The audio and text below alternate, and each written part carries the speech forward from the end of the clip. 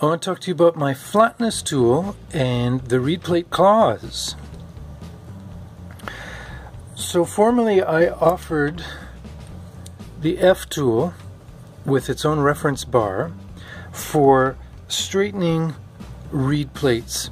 When reed plates are not flat, there's not a good contact on the comb, and the harmonica doesn't play as well or have a good tone as it should.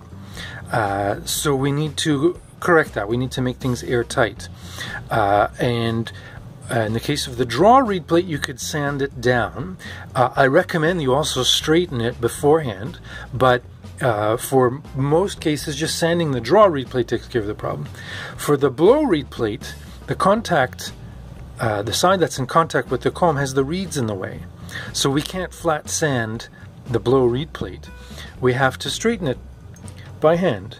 And so I would offer the reference bar, and if the reed plate was bent, you apply the F tool and take a pair of pliers, and you apply pressure and counter pressure, and you bend the reed plate. I've made this process a little bit easier. This works every bit as well as the F tool. It's slightly more convenient. So we're using the flatness bar to measure the flatness of the reed plate, and there's this reed groove that fits in between reeds so that you can get a good look at the shape of the flatness of the reed plate. If you have trouble seeing with your eyes, you can always take a shim. This is a 1/1000th of an inch shim, and you can probe around and you can see, well, this is in contact, it's not going in, but this slips in very easily. We can tell that the reed plate is not in contact with the comb because it's misshapen. So we're going to measure this tine and this space on the reed plate, and we can see there's quite a big airspace right about at this area.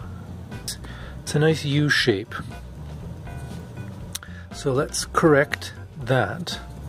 So you take the reed plate claws, you take one of them, you put it in between the tine, you put the other one on the other side. Now you make sure they're straight, because if you're crooked, you're gonna run into problems. You're gonna lose control. So we're just simply going to apply pressure. See how I'm bending the reed plate, and it was further out, so we can sort of modify our grip a little bit to get that correct. So I'm going to look again with my eyes, and it's a lot better. There's just a little bit of light still on this portion, so we're going to put the tool a little bit further this time, and maybe right about here, maybe a little bit further out, right there. So hold with the thumbs, hold it straight, and then maybe two little bounces to try to fix that. Let's take another look. Oh, that's fantastic. That's fantastic. Maybe we overdid it a little bit, and I need to push out a little bit right in the middle. So I'll put one tool there and one tool there. It's lined up straight, and just one little push.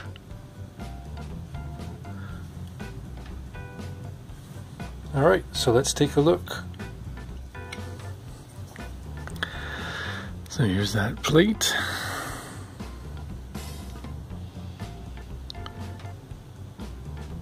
And you can see there's just a little tiny bit of an airspace.